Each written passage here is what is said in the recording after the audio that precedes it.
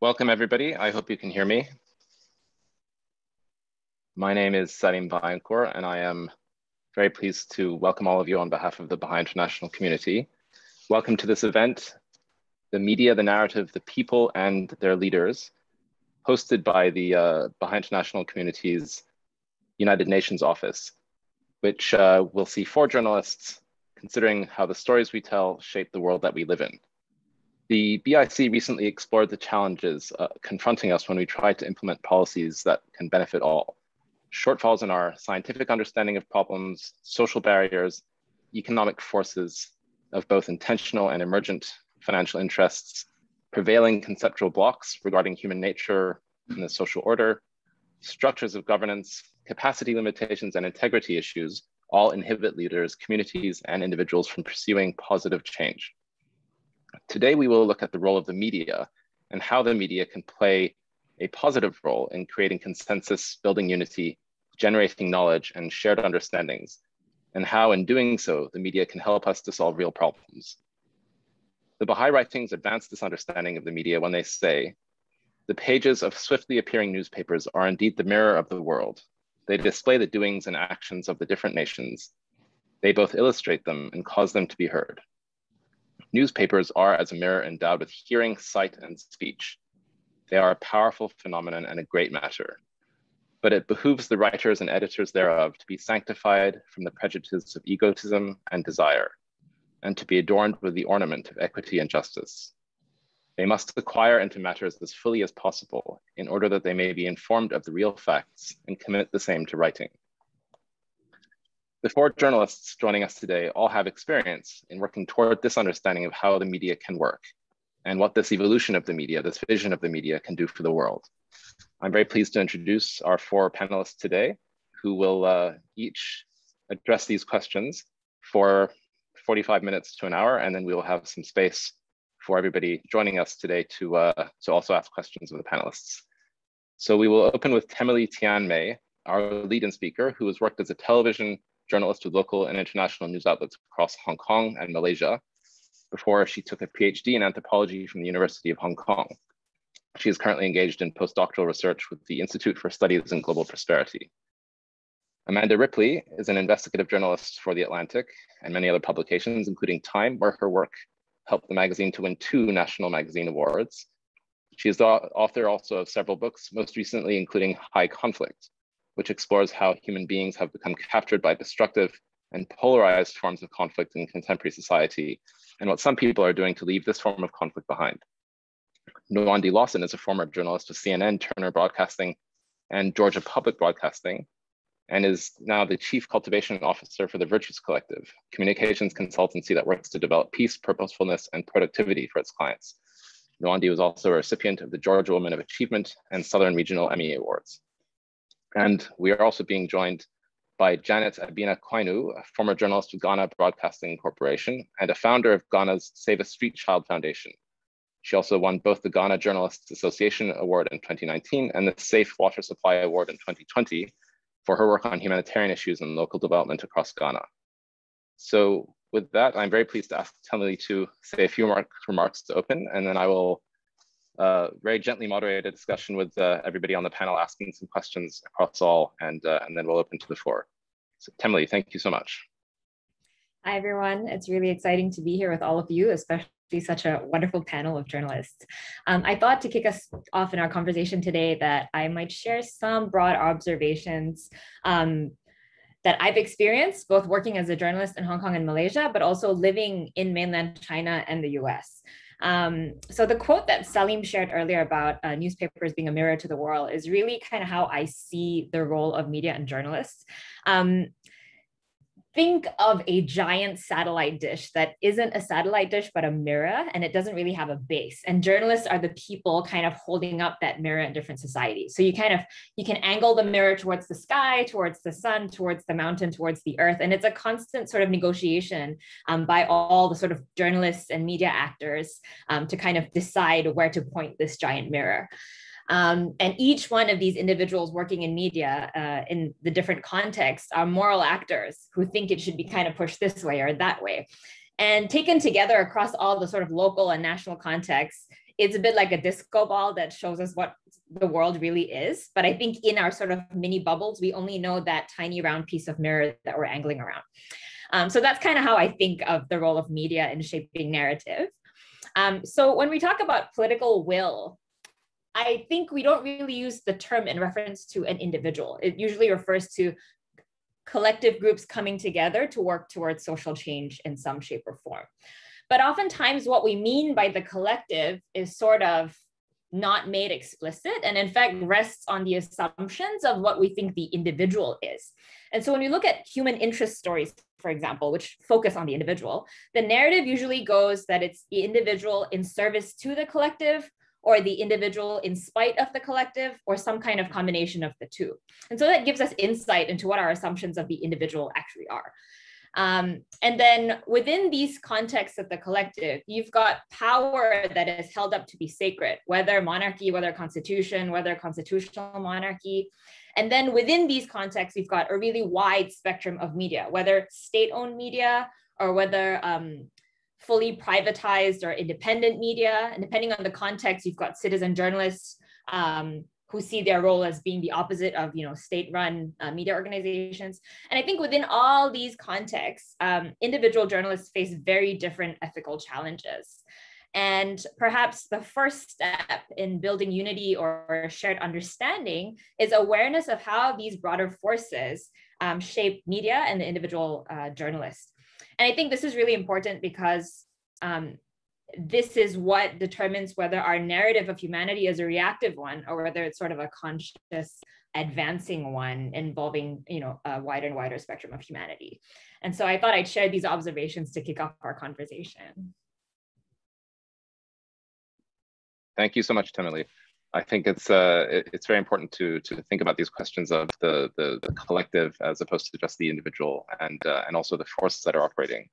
When we think about such broad questions as the role of the media in society and in advancing something like a positive notion of constructive political will. So Amanda, if I could start with you, please. Your recent book, High Conflict, explores exactly this question of how polarization takes away the ability of people and communities, takes away their ability to find common ground and to address shared challenges.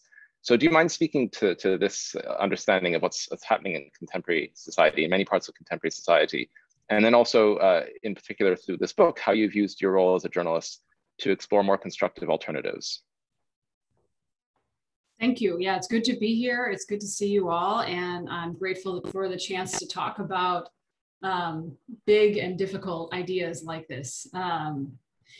So about 5 years ago, I found myself sort of in a quandary because I didn't know how to be useful as a journalist anymore.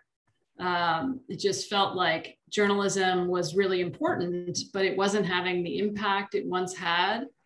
And it was very obvious that trust was more important than the facts, and that fear was more important than the facts. And so I went off to try to learn from people who understand conflict intimately, including, diplomats and psychologists and gang violence interrupters and ministers, all kinds of people. And what I learned pretty quickly was that the problem isn't conflict, right? We need conflict in our societies to get better, to be pushed, to defend ourselves, right? The problem is the kind of conflict. And in the US and other countries, the kind of conflict we're seeing is a special category of conflict, which I call high conflict. There are other terms of art for it, like intractable conflict. But in that state, which is basically when conflict escalates to a point where it takes on its own reality, where it's usually an us versus them kind of feud, everything gets very clear for both sides. It feels very clear. There's a sense of moral superiority on one side or the other, if not both.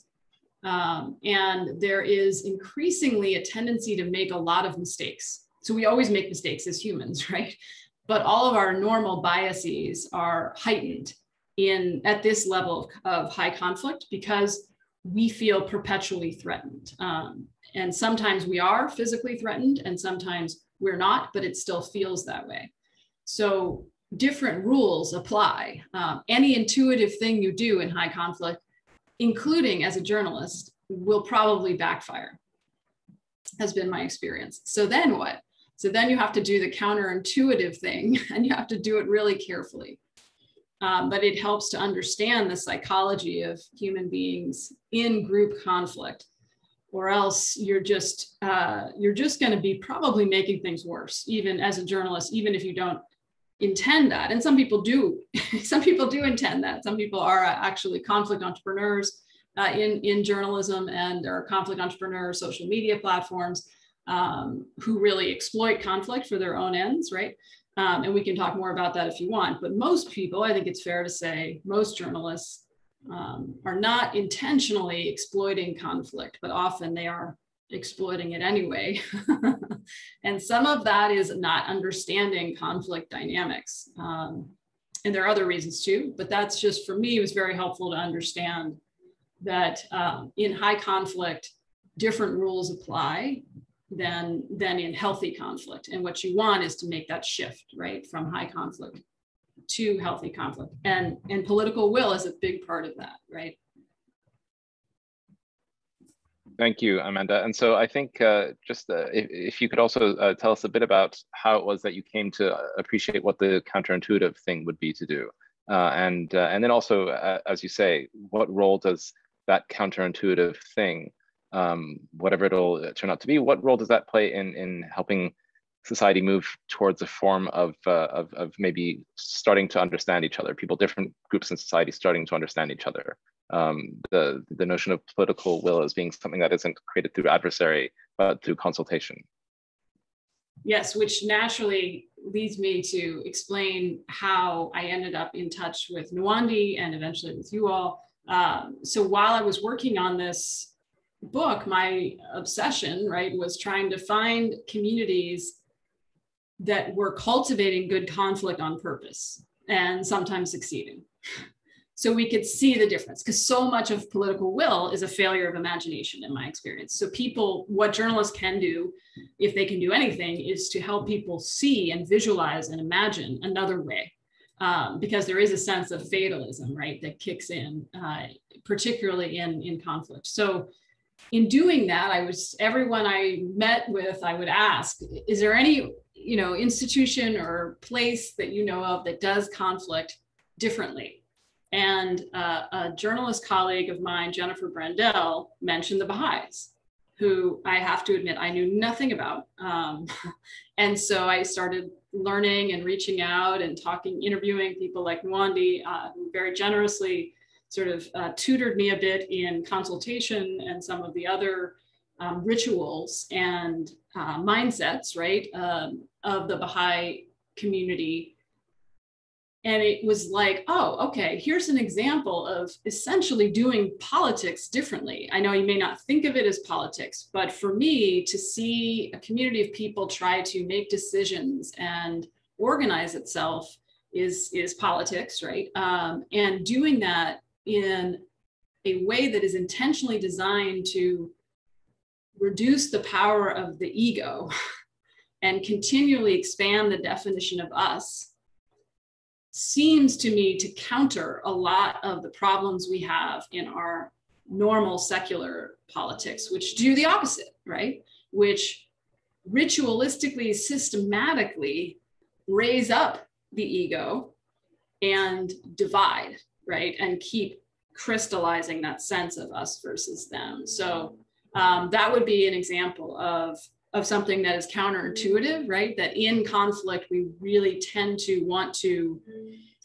be authoritative, and we tend to allow the ego to lead or fear to lead. And so one way to counterintuitively go into conflict, right, is to get very curious, right when we're sure we know, right when we're filled with judgment. To cultivate curiosity is probably the most magical power I have seen. I frequently fail at it. And it is something that you can make easier, I think, depending on the design of your, space and institution. Thank you, Amanda. That's very interesting. And maybe this is a good time to bring Nwandi to bring you into the discussion. And I think many people on this call will be familiar with some of the Baha'i principles around the importance of consultation, for example, and removing the ego from that consultation in order to arrive at the truth and to be able to make a collective decision on any given matter. And we can look at what Amanda found in her work as well, if that's constructive for the call. But I think what's especially, and maybe Nwandi, you can touch on that, but I think what would especially be interesting to hear from both you, Nwandi, and you, Amanda, is how the interaction between you, the relationship that you built, is itself a case study in the role the media plays in promoting positive forms of interaction and social change, and the building of consensus, the creation of shared understanding and shared knowledge. Yes, well, I was really fascinated listening to what Amanda was sharing about this idea of, failure of imagination and its role in actually, continuing high conflict. Her book, of course, helps us to track various forms of conflict, from those that exist at the level of the community to those that might be at the level of a nation, and so on and so forth, those that are formally political and those that are outside of the political process. But I think what's interesting is, if you think about the two of us meeting each other in the way that she was describing, and then just sharing ideas, which at the heart of it is what journalism is, right? It's the exchange of knowledge and ideas. I always tell people in my profession, I'm not an expert at anything. There are many people who have focused on a very particular line of work, and they do it with excellence, and they completely go down the line on that. I actually am not an expert at anything, but I'm deeply curious about many things. And so I often get to dig very deeply into a variety of different subjects. So Amanda, of course, was looking for these solutions. And so as a journalist, we get to ask a lot of questions. And I think the idea of the press that was fascinating to me when I actually encountered the Baha'i faith myself at the end of 1999. I was in Cameroon, actually visiting people and also trying to do some work with Cameroonian radio and television. In any case, when people began telling me about the Baha'i faith, I was fascinated by the idea that there was actually a world religion that placed the role of the press as being significant to the advancement of civilization. And it specifically said that the press was responsible for contributing to the consultative processes of society. And so then, I of course, at that particular time, I didn't really understand much about what that meant. But as I've tried to learn more and understand more and be able to continue to practice the craft and the profession of collecting and sharing stories, asking lots of questions, I've been intrigued by the idea that, like in Baha'i consultation, the aim is to get the views of all of the people and to be able to use that in the search for what is truth, what is the best solution for our society, for our even at the level of the family or at the level of the community. So then if the press has a responsibility for that, I think one element as far as coming up with a constructive form of political will would include the fact that the press has language and it has the ability to use precision in how it communicates something in a way that might encourage the voices of many to be included, but also raise the level of this imagination that Amanda was referencing, right? So for instance, journalists actually have a responsibility, and sometimes it's difficult because journalists also have deadlines, journalists also have financial constraints and all sorts of things. But at the bottom line, a journalist has a responsibility for trying to bring clarity. And sometimes clarity doesn't mean parroting something that you just heard, even though, this is at least one vision of what is true. And the actual requirement as far as trying to convey something in language that brings clarity might enable us to, question things like, for instance, what is an activist judge? So we repeat that a lot, or we did at a certain point. It's not so popular right now. It'll come back again. But in any case, an activist judge can just mean someone who did not find in my favor, right? And so in that case, that's considered activism. I was on talking to a colleague recently who was referring to a group of people as anti-vaxxers. And so I asked the question, though, are they part of a movement to remove vaccinations? Or are they people who just don't choose right now to get a vaccination? Because to give someone such a label doesn't seem very precise to me. And if I were to know of someone under such a mantle as that, I would assume that they have a structure, an organization. They are doing something to dismantle vaccinations. When in fact, I think what my colleague was describing was some people that, for various reasons, they have some trepidations about the COVID vaccine. So I think as journalists, part of our role in maybe contributing to constructive political will is, even as we hear politics maybe being conveyed in a way that kind of reduces itself to slogans and kind of sound bites, we might just ask a few more questions and ourselves try to convey something in a spirit that is actually more clear. And that often requires us to talk to people who maybe aren't the usual experts. But I mean, certainly Amanda, in approaching what she was trying to uncover, she had a lot of different paths she could have gone on. And talking to someone who used to belong to a gang, and talking to people who were in politics, and talking to an individual who belongs to a faith community didn't necessarily meet the criteria for all of the usual down the line experts in conflict. So I think one of the roles that the media, that the press can always play is we do have a lot of control over who we select to bring into the conversation, and the clarity with which we try to convey what it is that we're hearing in the conversation. Thank you, Nandi. Yes, I think these points about the language and clarity and precision, and also the posture, the intent of anybody who's working as a journalist is very important. And before I ask Temily a particular question about the media traditions that go beyond the Anglo-Saxon or the Western sphere, I think I'd like to ask all three of you about this question of intentionality as journalists. Amanda, you spoke about how most journalists are not conflict entrepreneurs, but I think what Nwandi is saying also reminds us that many other journalists are not conflict entrepreneurs, but they are also simply caught up in the norms and the forces and the structures in which they work, whether those are defined by commercial interests or whether those are defined by what is prevailing and common.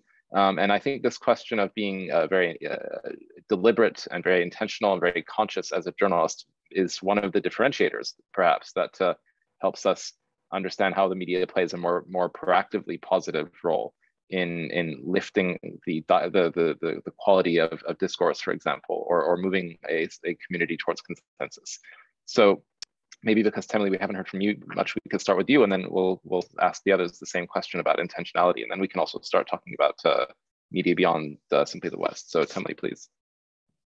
Well, when it comes to the question of intentionality, I was in journalism school just about a decade ago. And at the time, there was so much change happening in the media that I remember my professors would actually tell us, most of you will not get a job in media. That's just the reality of it, right? Jobs were significantly reducing. And out of the class of maybe 30, 40 of us, only like 5 worked in journalism for some time, and many have since taken on different career paths. But I feel like the intention of going in with like contributing to the common good or helping society advance, like that was the most thrilling part of being in a room full of journalists, especially in journalism school.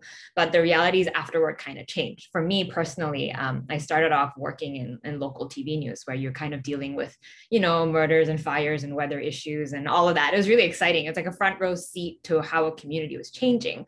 But you had very little say working in this giant system over the kinds of stories you wanted to highlight. There simply were not enough resources or time to allow you to tell broader stories. And in fact, the daily grind was telling stories of conflict. It was Camp A versus Camp B, so-and-so says this, so-and-so says that. And there's this assumption that conflict is the process through which society advances. So if there's no conflict, then we're all just kind of stagnating. And there seems to be that assumption. And so after doing that for a couple of years in like different contexts, I started to wonder, like, where is the space in which I can actually try and change the perspective? I kind of felt like the editors dictate your stories and then you just go do it. And so through a whole process of, soul searching and questioning, like, do I want to be an agent of highlighting conflict, or did I come into this profession hoping to be an agent of unity? Idealistic as that may sound. I remember in journalism school, they're like, oh, that's too idealistic. Maybe this is not the right, space to be thinking that way. But that was really my motivation. And after a couple of years, so I realized that many of our media environments highlight what is, and they don't necessarily direct you towards other worldviews. So you're kind of in a bubble, and what you're describing in the reality of media and the narrative that you have of humanity is within a particular worldview. And so I became very curious about those who were not included in this worldview, alternative communities, alternative societies who organize themselves completely differently. So whereas Amanda's experience was to kind of look globally for these different examples, I went down the path of studying Indigenous communities who historically organized a way of life that rejected nonviolence and aggression and have their own art of consultation. And in my particular case, this was an Indigenous community in Malaysia. And, you don't hear about them in the media, even within the context of their own, state or country. People don't know about them or their way of life. But I dedicated, 5 years of my life, like understanding their way of life. And I feel like these alternative marginal perspectives perhaps should be included. And what are some of the spaces in media that their dignity will be honored and they won't be treated as, less than for not being part of our dominant worldview. But I feel like these communities have a lot to teach us. But I think it takes sort of that journalist with very clear intentions and sort of to see with clarity, like, okay, I wanted to do this, but this path is leading me this way. How do I sort of catch myself, bring me back to sort of my intention of serving society through media and of cultivating a more conscious, inclusive narrative of the world? In a sense, it comes to the qualities of what does it take to be global citizens, so that your national context isn't shaping how you view the entire world. Because I don't know if this is going to come to your next question for me, Salim, but I feel like a lot of times our national worldview or perspective is mapped onto the world. And I see this often being in Asia, where sort of the North American media world starts being imposed onto contexts in which a lot of the dynamics don't really play out. Like, for example, the debate on race in America right now is so meaningful, but it's very distinctly American. And when you've got American media and the language used by American media now imposed in contexts where there is racism, absolutely, but the dynamics and context and binaries of it don't work in quite the same way, we can lead to the lack of clarity rather than to precision, as Mondi was saying. Yeah. Thank you, Tammy. That is very interesting, and we'll certainly come back to the some of the experiences around media in Asia, different parts of Asia.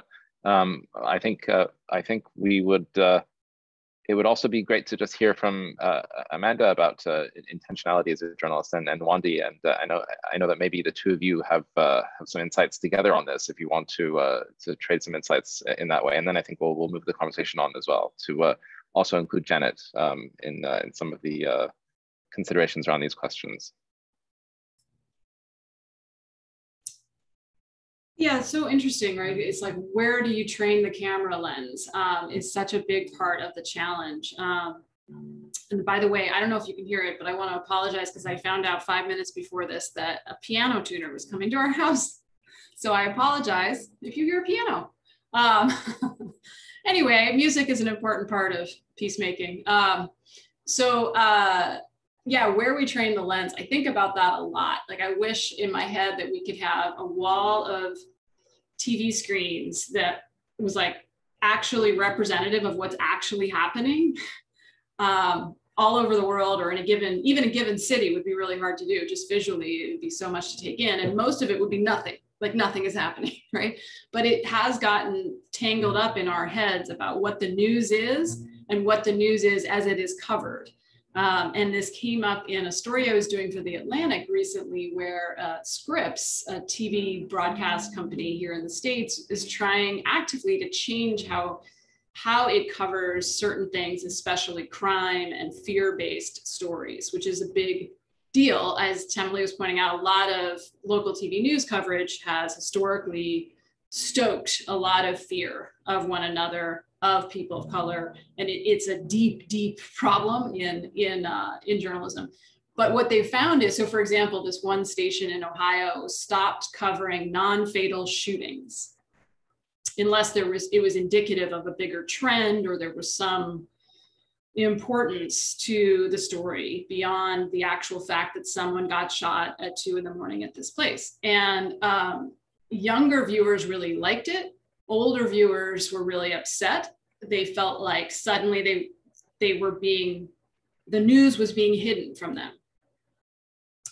And that it was part of an agenda, right, to manipulate. And so you get into this trap where you train unintentionally or intentionally, people get trained to see the news as a certain thing. And when you try to change that, if there's not a lot of trust already there, which there isn't, at least here and in many places, then it is very hard to change. And the same with, they stopped covering vacant house fires. This is another classic local TV news story. So you see a picture of a house on fire, and it's, you know, emotionally salient, but has no particular meaning necessarily for, you know, there was no one in there, no one was hurt, no particular meaning for the community, but it's an easy thing to cover and it provokes emotion, right? And if you stop doing that, people feel like you're hiding something. So it's a process, it's an iterative process, and it requires, though, this pre-existing trust. And how do you get that is such a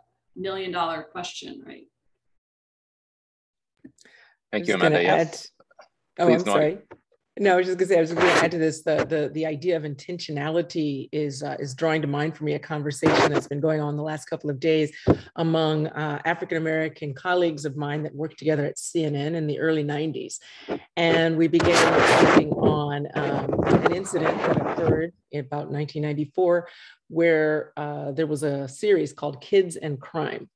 And if you all remember the 90s, some of you are too young to remember them, but they were a time when the narrative focused a lot on the idea that Black men were an endangered species, that the war on drugs was going to need to be waged, and partially the mass incarceration that we now have many stories about was fueled by these stories. So CNN was not immune from being part of the society at the time, and it produced a multi-part series, Kids and Crime, which almost entirely focused on African-American and a couple of Latinos as far as being the source of kids contributing to crime. And in fact, the conclusion of this particular series was almost horrifying from if you think about it from a journalistic versus an entertainment standpoint, in that they interviewed a young teenager who had been accused of murder. And he was speaking about the crime with very great deal of flippancy. Maybe if we had a little more compassion and looked deeply into the story, he was suffering from some trauma himself, but we didn't explore that in the story. And instead, by the last part, we zoomed into his lips, which were laughing, and letterboxed it and faded to black. Okay, so Black journalists in the CNN newsroom came together at all different levels, from the highest level to the lowest level. And I mention this because of intentionality. Sometimes the story is what everyone gets to see. That's the news you read, the news that you see, the social media in your feed.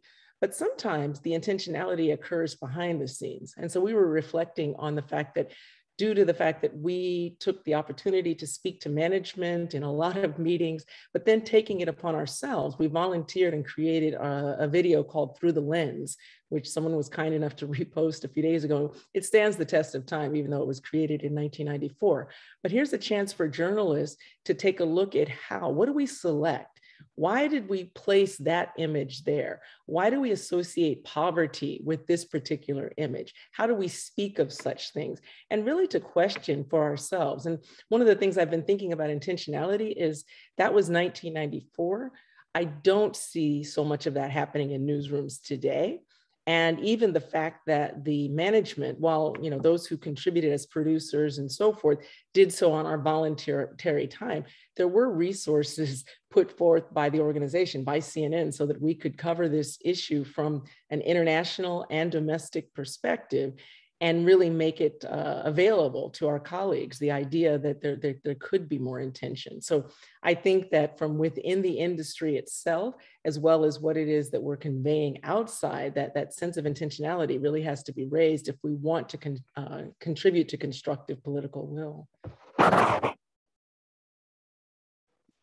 Thank you so much. And I believe Janet is with us now too. So Janet Kwainu from Ghana, it would be wonderful to hear from you as well, please, about this idea of what is the intention of the journalists in society.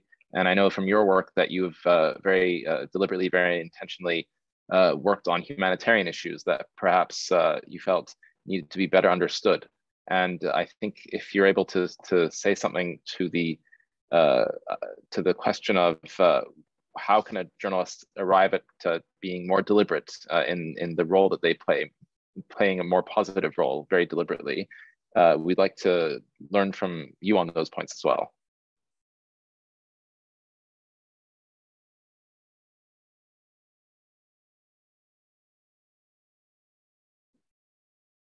Janet, I hope you can hear me. If you can message us when you're able to speak, then it would be great to hear from you. And in the meantime, Temeli, perhaps we can learn a bit more from what you were saying about the experience of working as a journalist in Hong Kong. You were talking about in Malaysia, and how I know from my experience as a journalist in past lives in Europe that obviously the British press is notoriously feral. That's my personal experience. That's not the necessarily the diagnosis of my colleagues, but it's a very vigorous press. And whereas in other parts of the continent, we see much more consensual, much more deliberative forms of media. And so it'd be interesting to hear also what you've understood of how the media can work in a society in Asia. And what you were talking about forms of the media practice in different contexts being imposed on work there. And so what you've learned around some of these questions. Thanks. Sorry, I was moving around a bit. My connection was a bit unstable. I think I found a place now where it's stable.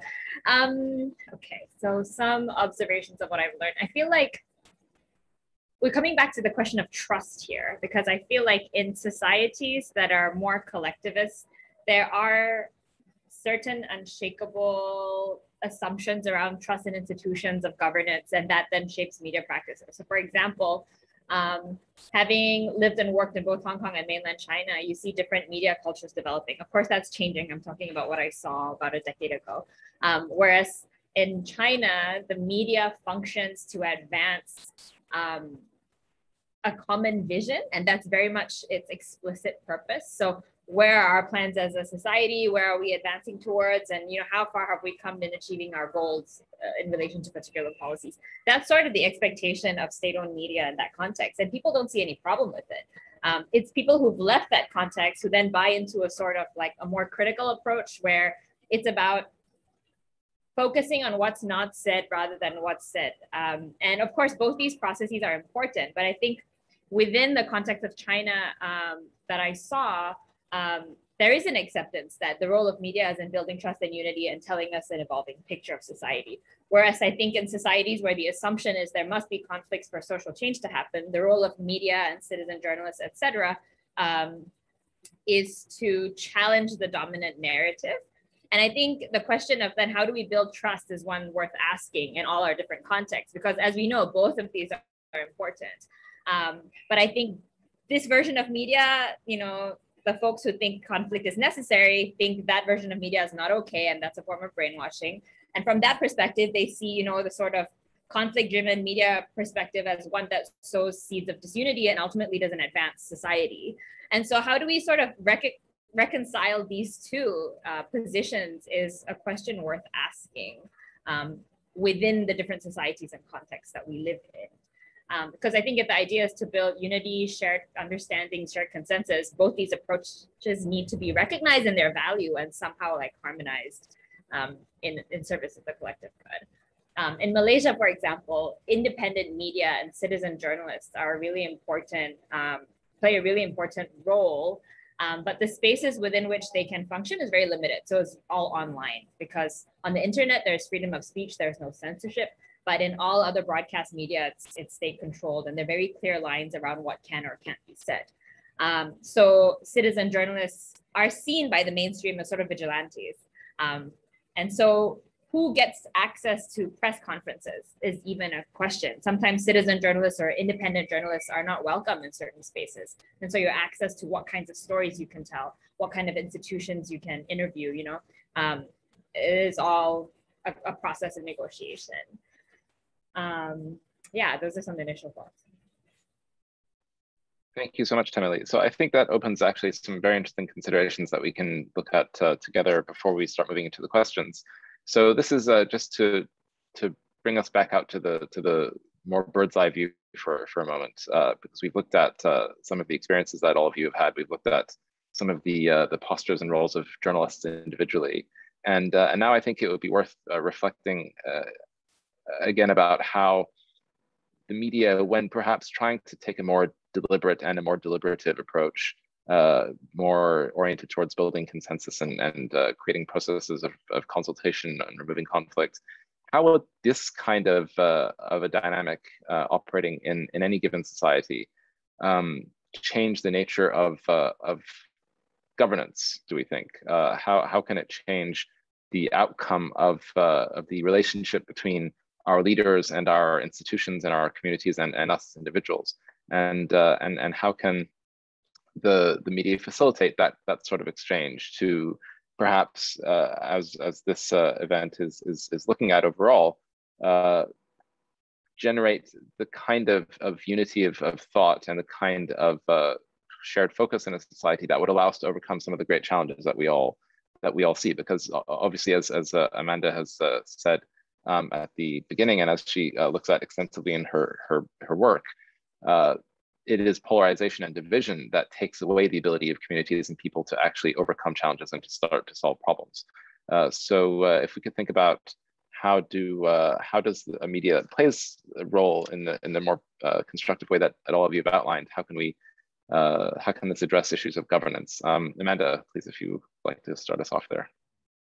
Sure. I mean, I think maybe at this point it's useful to get a little more tangible. And one example that comes to mind is there are people innovating all over the world, right, in media and doing really cool things. It's often at the local level, at least here in the States, but that doesn't take away from the power. In fact, it's probably more powerful because at least here, and I suspect in many places, local news media is the only trusted, to the degree it's trusted at all, local media is more trusted.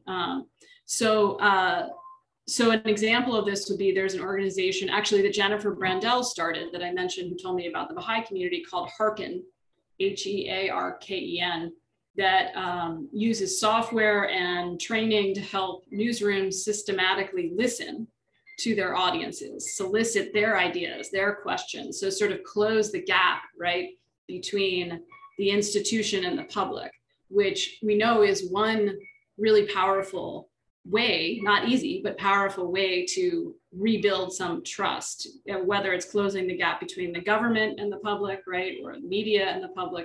But to the degree you can bring those two groups closer, you have a chance to create a sense of agency, and that is really often missing from a lot of journalism, I think, today, is a sense of agency and empowerment. So Hearken is one. Another one is the Trusting News Project by Joy Meyer here. It also, again, is focused in the States, but has worked elsewhere. One that is global is the Solutions Journalism Network, which is a nonprofit that does very cool work helping to train journalists to cover communities' attempts to solve problems instead of just the problem. And that is, again, a way to influence government and political will that is much more psychologically informed.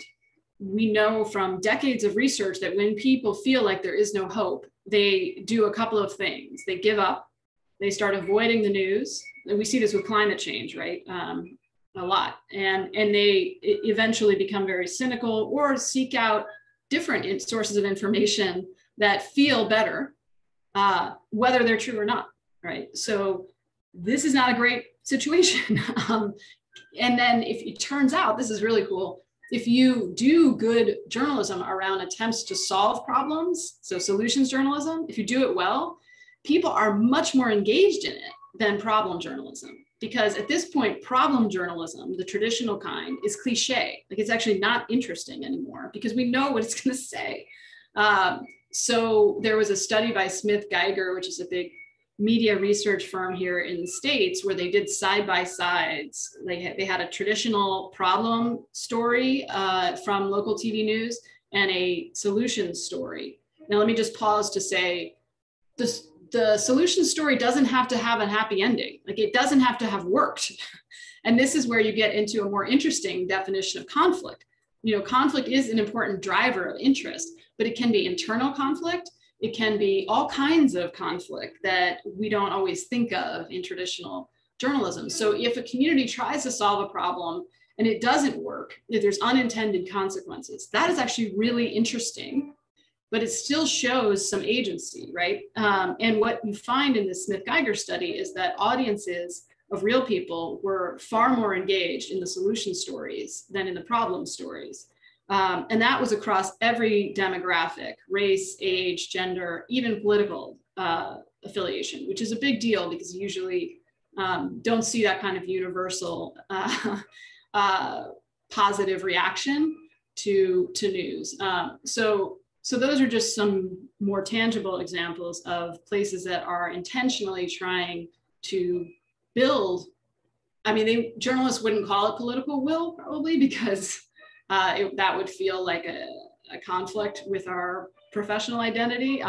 But a sense of community, connection to your audience, agency, perspective, hope, all of those things are missing from traditional journalism. And a lot of journalists do feel that, and some of them are doing something about it.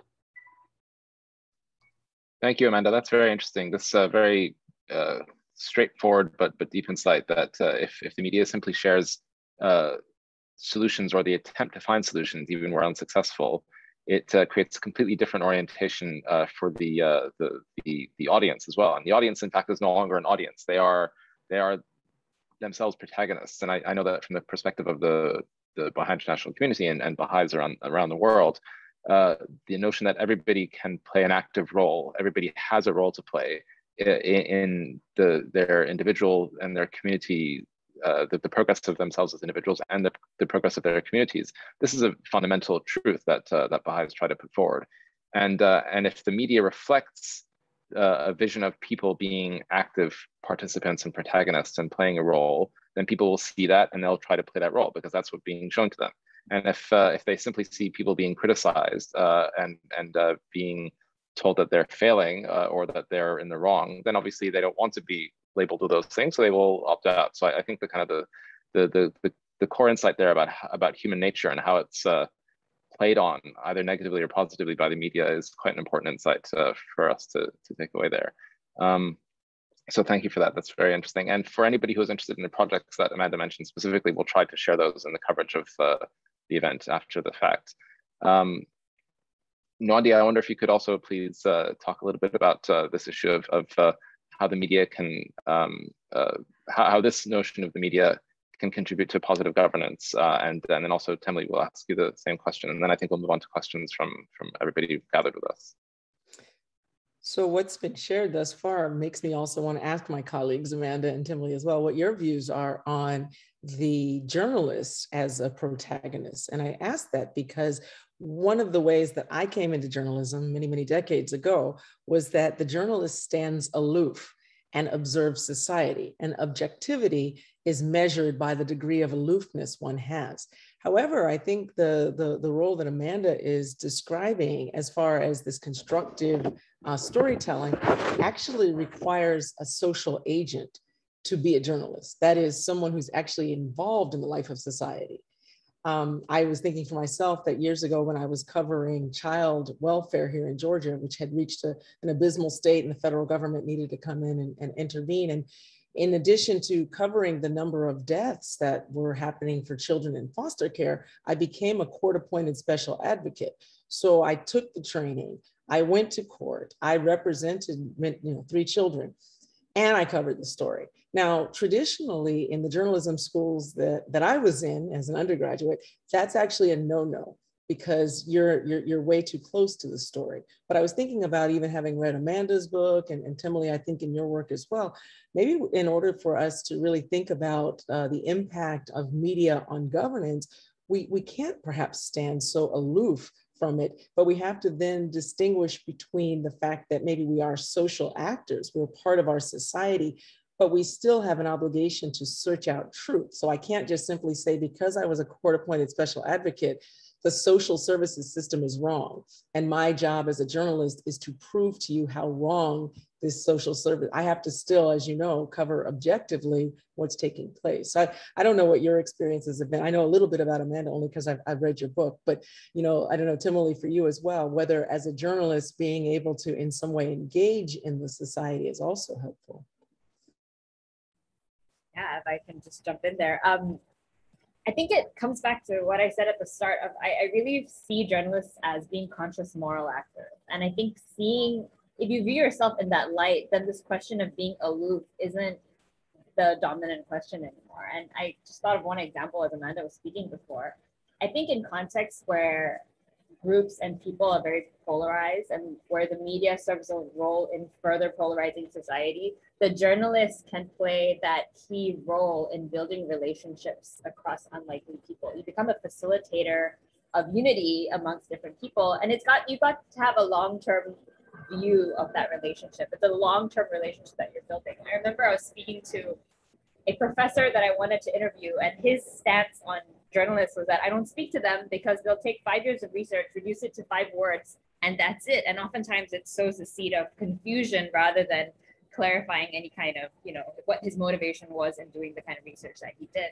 But because of the long-term relationship and the sincerity that the person saw and what my aim was in telling the story, they sort of changed and were more willing to speak to different people. And through that kind of an approach, I think journalists can be sort of keys in transforming a society. And the other thing that came to mind earlier when Amanda was speaking is that I feel like a lot of times local communities across the world have more in common. And it's when it's filtered through the lens of sort of the national view that division is highlighted. But at the level of like, this is my neighborhood, this is my community, these are what we hope to build, this is the kind of life we hope to live together.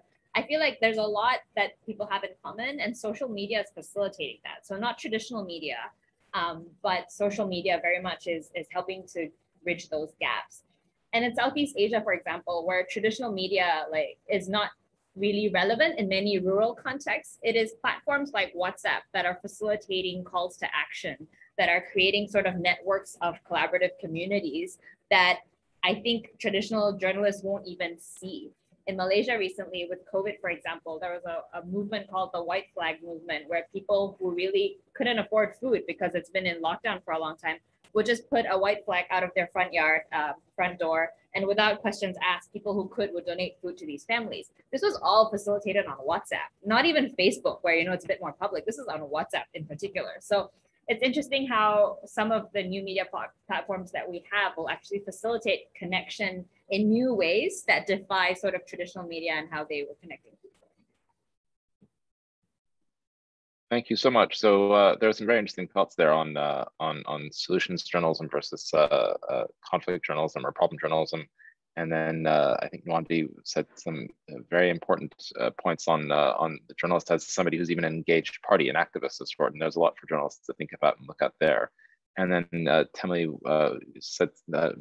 offered some very interesting insights about community and about the way communities organize. And you mentioned social media, which I think will take us nicely into our question period, because obviously it wouldn't be a discussion on media without some look at social media. And Temli, it's great that you mentioned a positive case study of WhatsApp being used to organize communities, because one of the questions that has come up a few times in the chat has been around the use of social media, or the way social media as a space has led to polarization and the spread of news that is not real, and so on. And I think the question from the group, the attendees here, is to anybody on the panel as to how social media, the tendency for these outcomes in social media can be changed. And I think it might be worth framing that question a little bit from my own understanding. Of course, social media is not monolithic. It's not any one thing. It's a space like any other media space, and it's shaped by forces that are in some cases commercial, in many cases algorithmic. And that's a new challenge for humanity and the media specifically to deal with. So probably a lot of how social media confronts these challenges is the same way any other part of the media does, through some of the qualities that we've been looking at on intention and on looking at solutions rather than problems and so on. But I wonder if anybody has anything specific to say on some of these issues that we've been discussing and how they can be pursued also in the space of social media. Perhaps Amanda, if you'd like to start us off there. Yeah, I think it's a good reminder that I think Temeli gave us, that it's very hard to generalize about news media or social media.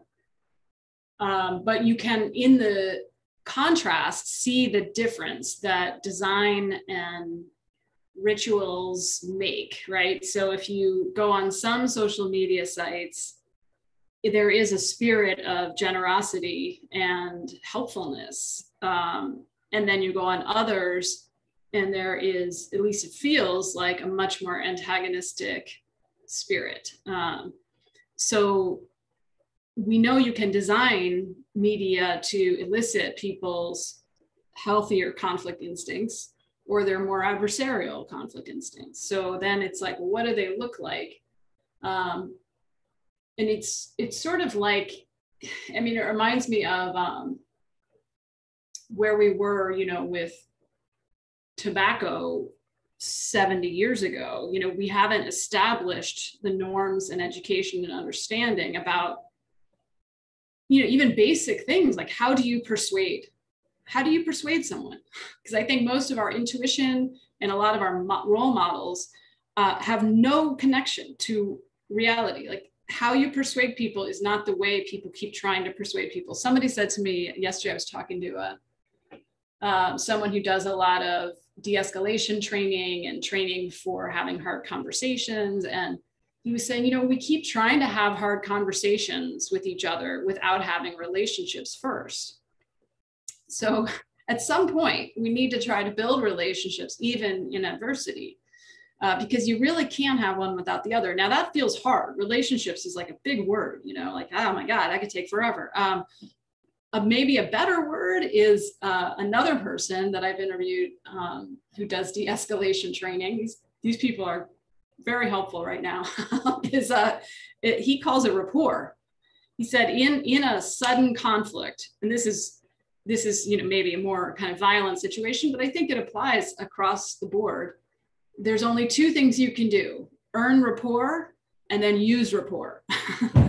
And so, you know, you have to, even if you can't necessarily build a deep relationship with people, especially on social media, you can build rapport. And examples of that and research on what that looks like, and more kind of consensus building among users about what that looks like and doesn't look like, is, to me, I think, the most exciting area of growth in that whole realm. Because it is, I mean, it is a great way. People DM me all the time. I'm sure you both have this experience on Twitter, that probably if they had emailed me, I never would have gotten it, or if they had written me, you know, I mean, it's just much more, you have more access to different people. And I have met people. I just, you know, spent a long time learning from a public bus driver in Portland, Oregon, about how he deals with sudden conflict on his bus, because he every single day is like doing conflict mediation, right? And he's tried a lot of things that didn't work. And then now he's figured out some really cool strategies based on a lot of reading and research that he's done, but also trying it out in the real world.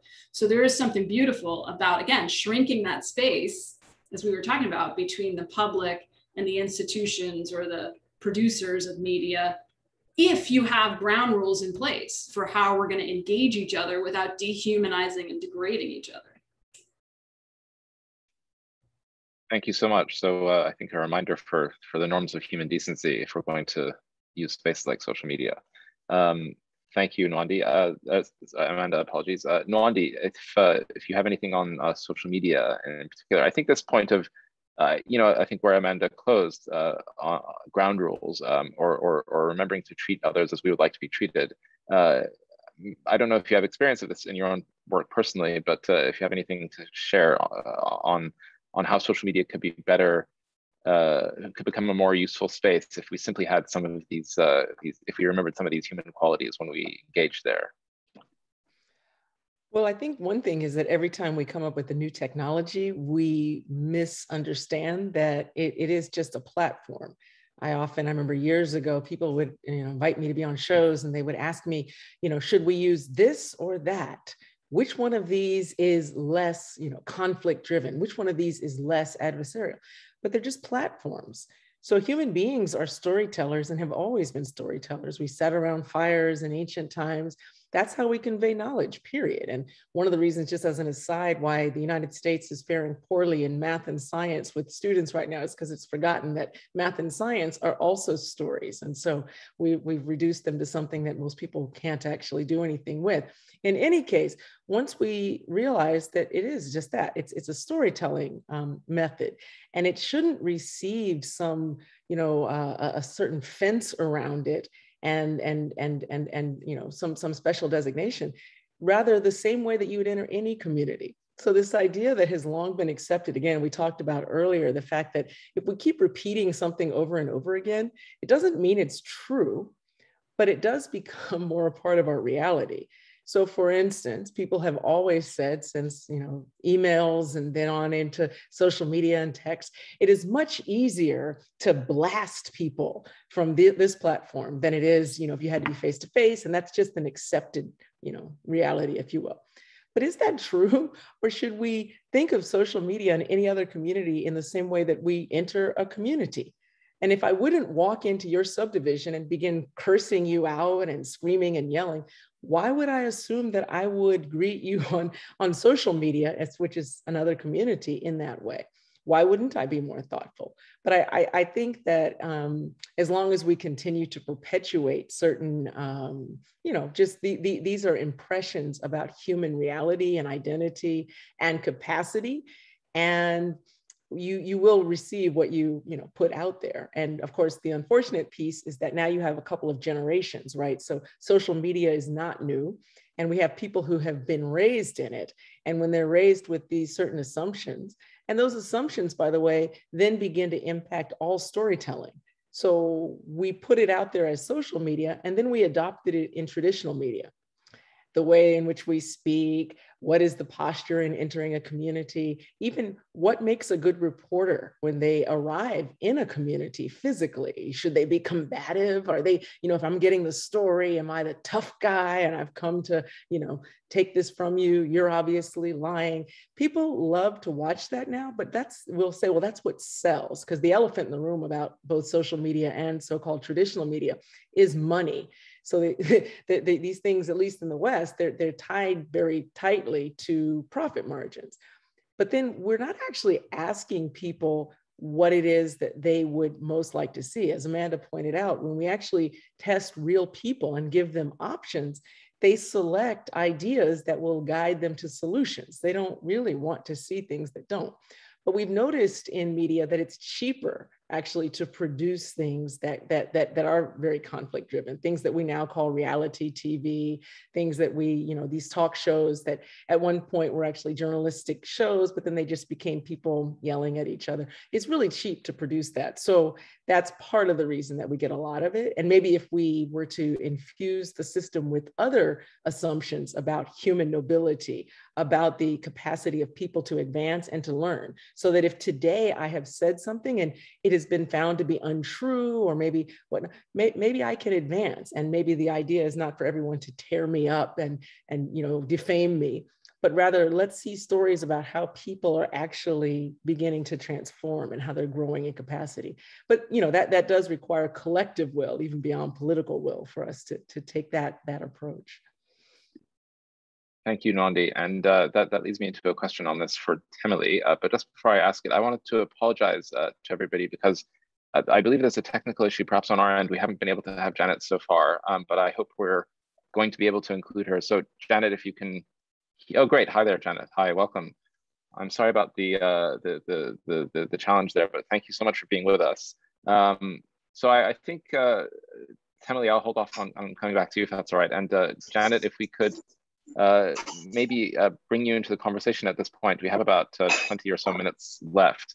It would be great to hear from you on perhaps the overarching theme that we've been discussing. I think is this question of the intentions of journalists and the way they are able to find an opportunity in the media landscape in which they work to do work that, if I can just try to think of how to summarize what we've been saying, how to do work that is fundamentally constructive and not simply perpetuating a narrative that has gone before, not using the kind of the race to the bottom version of the media machine that simply tells people what they're ready to hear, which might be polarizing or might be somehow not constructive in another way.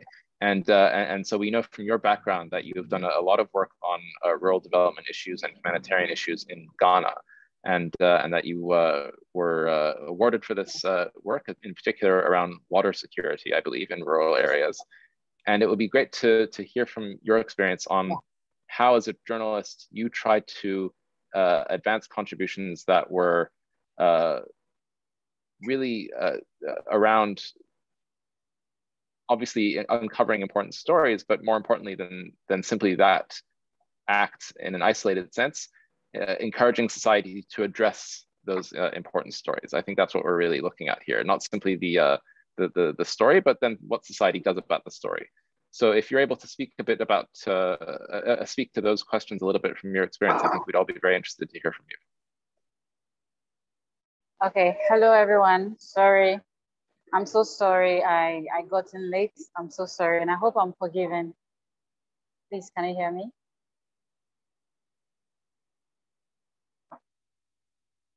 Yeah, you're coming across fine. Okay. Sorry? We can hear you very well, yes, please go ahead. Okay, so practicing as a journalist in Ghana, one of the things I realized is that as journalists, our voice goes far. Whatever we put out there, people take it and then they believe in it. So for me, what I saw was that, okay, if what we put out there, people believe in it, then why don't we look at the positive aspect of it? Why don't we give a voice to the things that are not being heard enough and then make a positive change in that area? So I looked at, I think someone was speaking about the things that that people pay attention a lot to. So most people try to create content there to make a lot of money also. And so I realized that rural development is something that is much not paid attention to, that is in Ghana. So I said, okay, let me go to that area and report on the issues in the rural development as well as get them help. So when I started doing it, I realized that a lot of people were interested. They were asking questions like, wow, is this a community in Ghana or in the world? How is that possible that there's a community that drinks from such filthy water? And the kind of schools that children are founding, the kind of roads they have and everything, people were amazed, especially those in the cities.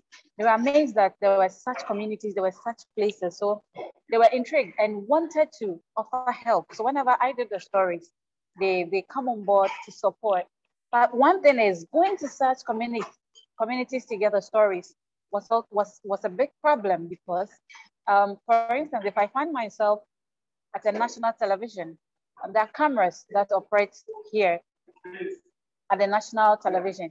So ideally, the cameras will be sent to areas in the urban places where we could easily get stories. So going to the rural areas, it becomes difficult. So at the end of the day, I want the story to come out.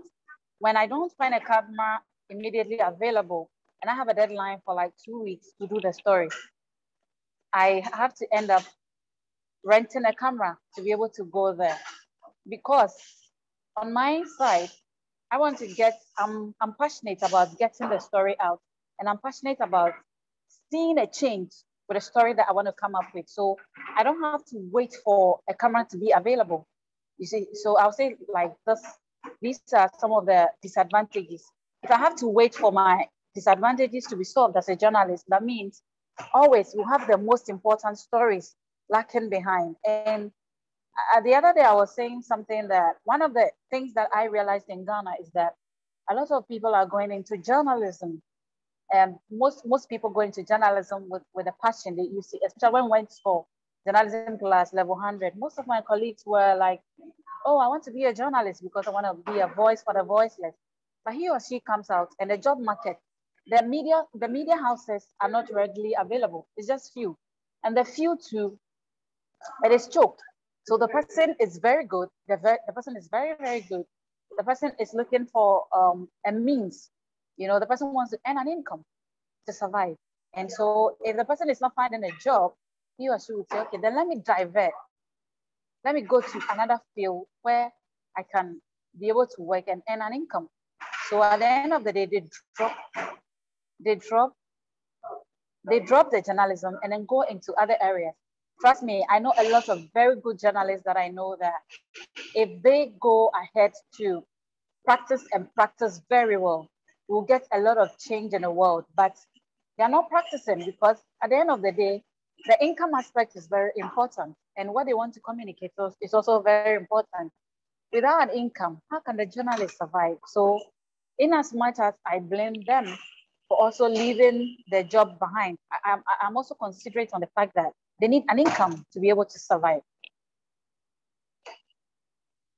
So in Ghana, for instance, there's a lot of help that needs to come here with regards to funding for journalists, because believe you me, I am from here. I practiced journalism, and my journalism had about 80% of results. Most of my stories that I did, a lot of people were touched by it and they were able to help the people in need. So imagine if everyone is putting in that much effort into every other aspect. For instance, I have taken rural stories and streetism. Imagine another person takes something else, health. Someone takes begins to look at education. Imagine the kind of change we'll be able to do across the world. You get it? So here in Ghana, for instance, that's one major challenge here.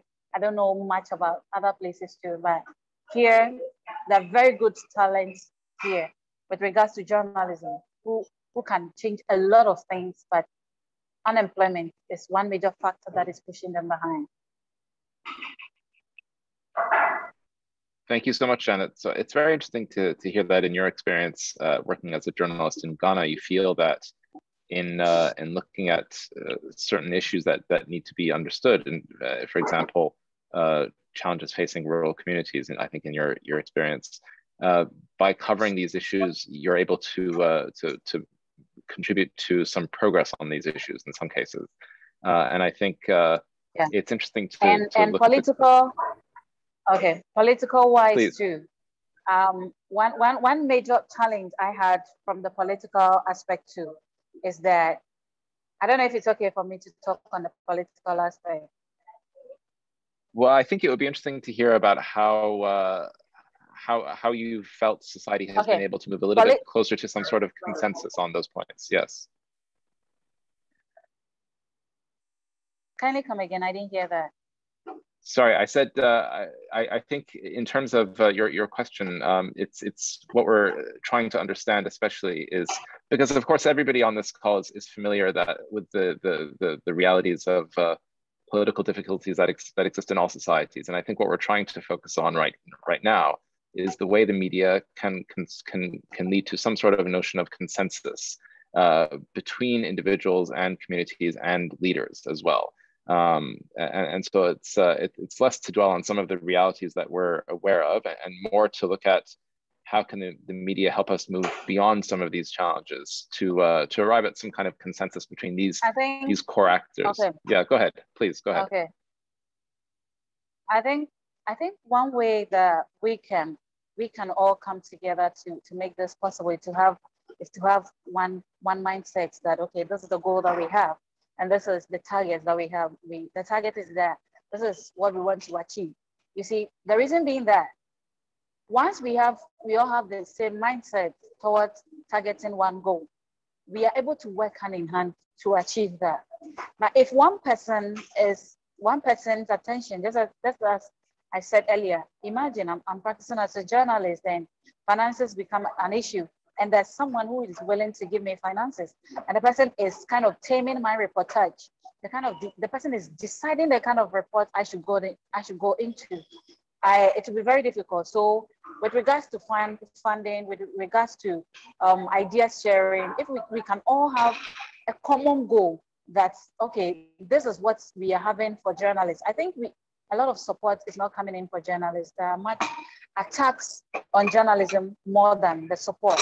So if we ourselves, even within ourselves, if we are not coming together, if we are not supporting ourselves, there's no way we can move forward. If everyone is targeting something else, if I'm targeting something else, if I want development, and another journalist is interested in something that's just all about an income or not much into development, we will not go anywhere. So I think we should all come to a consensus, have an agreement that, okay, we are going to have a great support with this, so that, I mean, when we are all okay, we will not have any interferences in any way.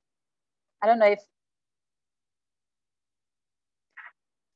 Thank you. Yes, Janet, that's very interesting. So there are questions of integrity, which I think we've touched on a little bit, but I think it would be interesting to spend the last few minutes thinking about these questions of integrity.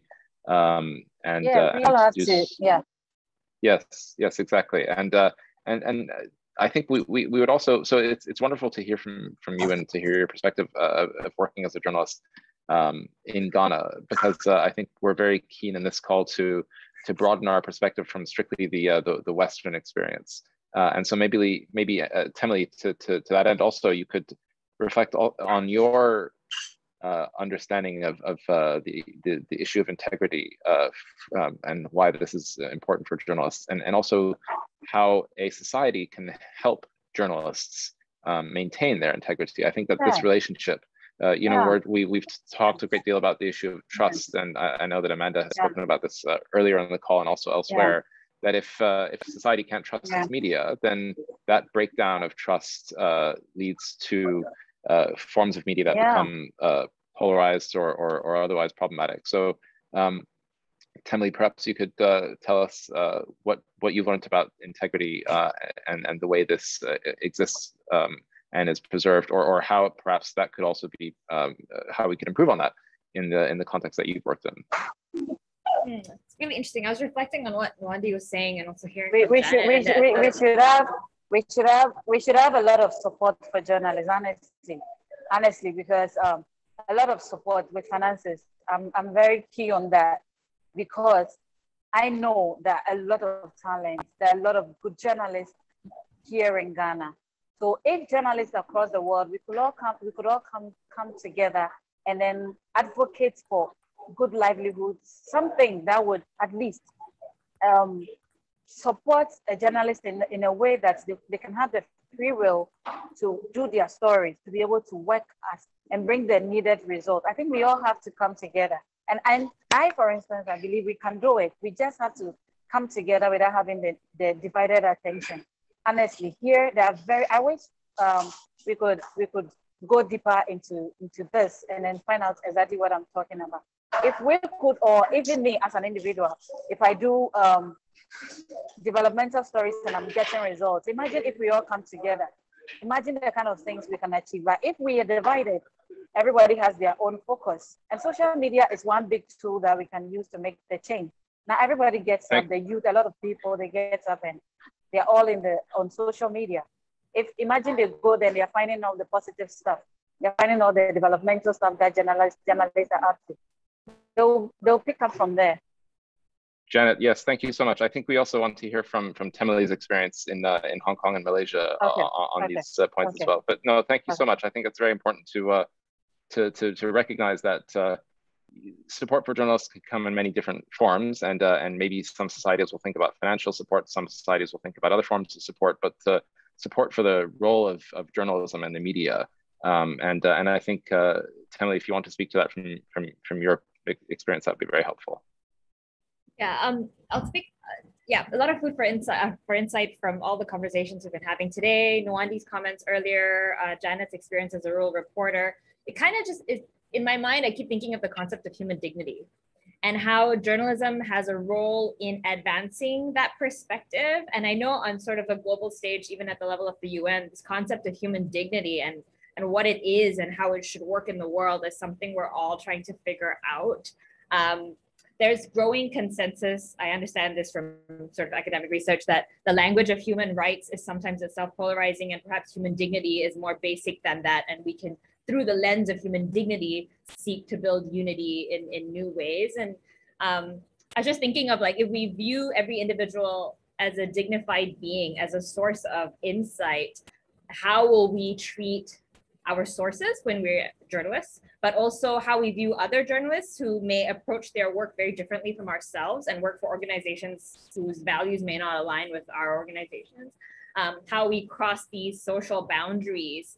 I think, you know, if we start to internalize and practice as sort of individual spiritual practice even, and a collective practice of like seeking to manifest dignity, human dignity, and realize it on an individual and collective level, I think that might start to point to sort of the future role of both traditional and social media.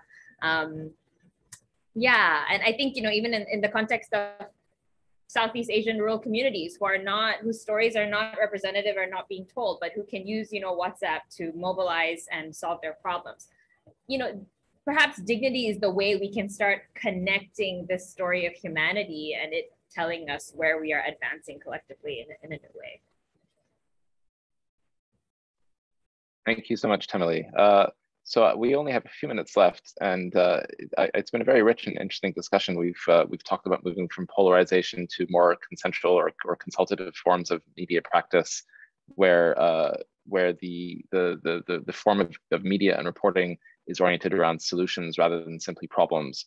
And in doing this, people who consume the media become perhaps better aware of themselves playing an active role as protagonists, as people who can play, who can have an effect on their society rather than simply having to suffer through the problems that media is reporting.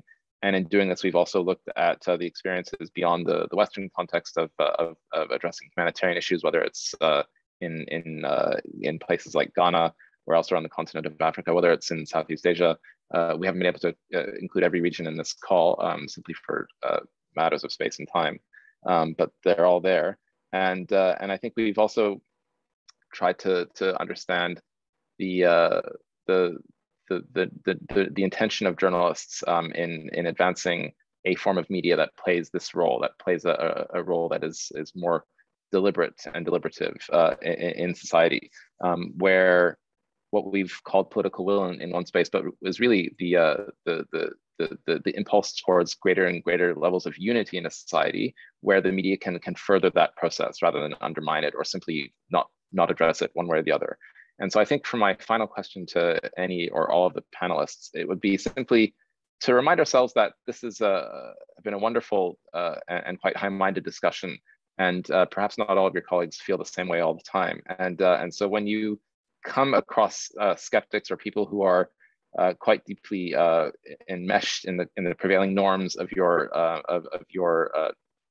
trade or your profession, or even people who are out and out conflict entrepreneurs, as Amanda called them, I'm curious about how you work with your colleagues, where you're trying to perhaps promote or advance some of the insights that we've been sharing here. How do you try to have constructive conversations within the media with your colleagues to get a little further along the path that we've outlined in this discussion?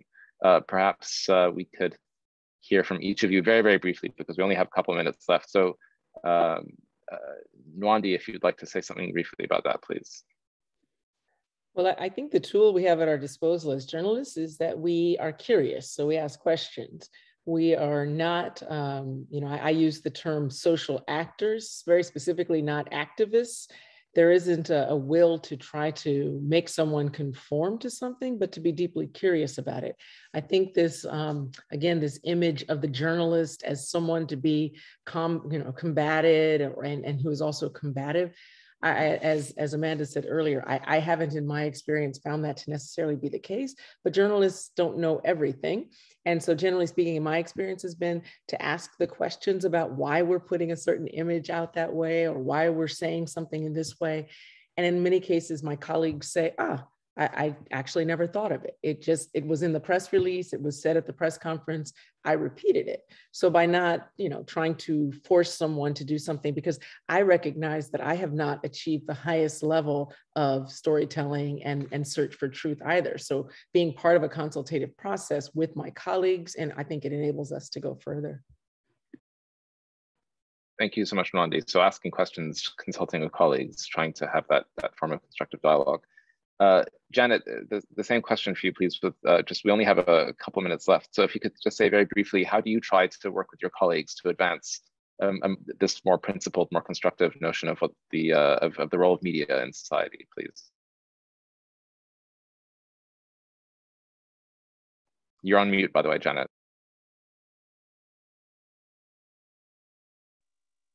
Okay. So the question again, you said, yeah, you want to find out how do you talk to your colleagues to try to advance a more positive, constructive notion of the role the media plays? Okay, what I try to, whenever we have a conversation on something, I try to make them understand that there's a reason that made them, each one of them, want to be a journalist. So they should focus on that reason, which is wanting to be a voice for the voiceless, be one of their major focus. And they should always think of the fact that whatever they are doing is bringing the needed results that they are looking for. Is society benefiting enough? If that answer is not there, then that means there's a problem. So once they find there's a problem, then they should find ways to work on it. And most of them, one way I'm able to communicate with them is I show them my results.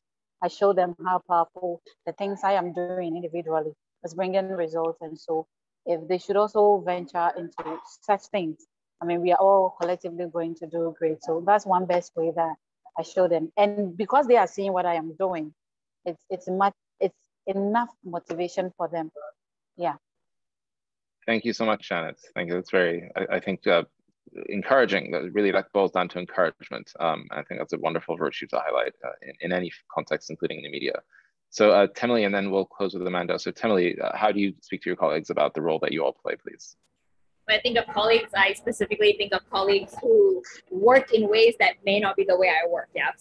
And I think similar to what Janet said, I think honoring their high-minded intentions for becoming a journalist in the first place is so key to the foundation of the relationship that you build. And oftentimes I find conversations around justice to be very unifying. Most people become journalists to address some issue of injustice in some shape or form. So on that level, I think it's possible to build really high-minded, relationships and friendships. But on the other hand, I think two words come to mind: imagination and curiosity. I think that process of imagining together what the world can or should be is a way to bring people together in service of humanity.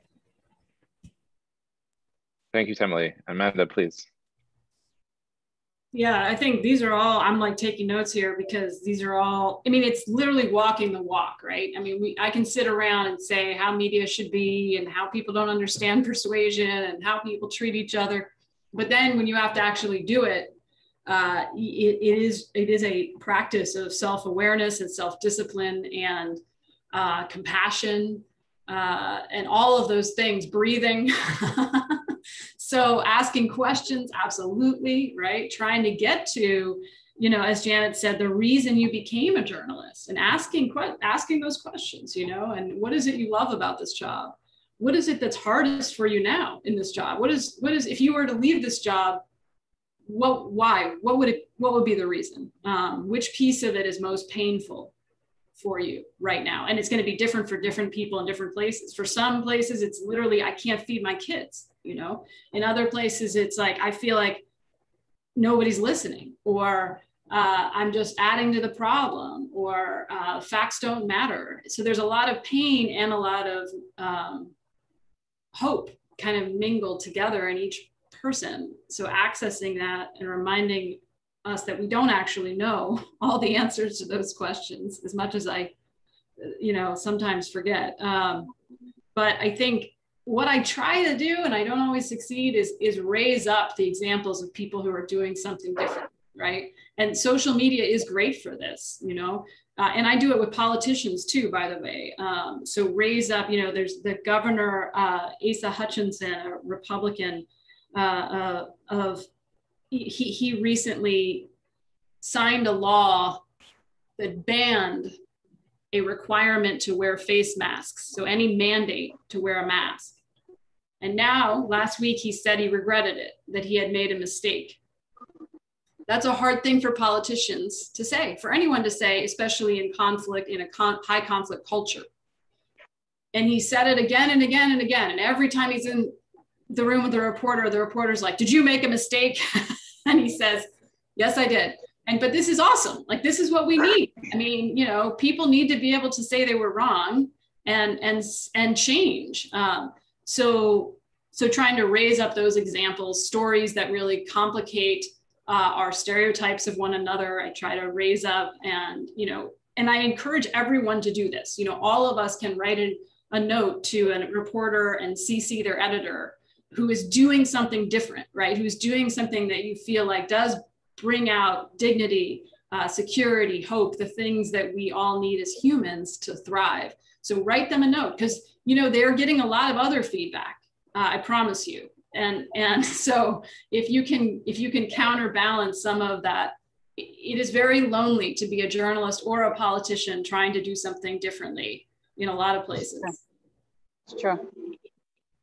Thank you all so much. I think it's a wonderful place to close our discussion. And it's we've reminded ourselves that that the media plays a crucial role in our society, if only it can do so, whether it's stopping itself or whether other forces are stopping it. And that there are some great principles that can orient the contribution it makes to its society.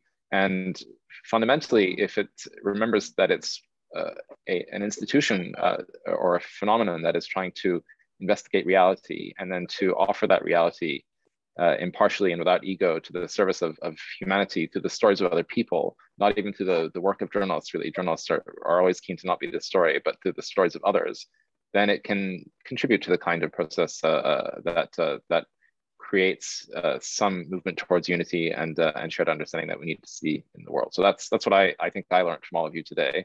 Thank you so much for your time, and thank you everybody for joining and for your questions. And good afternoon, good luck, and goodbye. Thank you. Thank you. You're all looking amazing. Thanks so much. Thank you.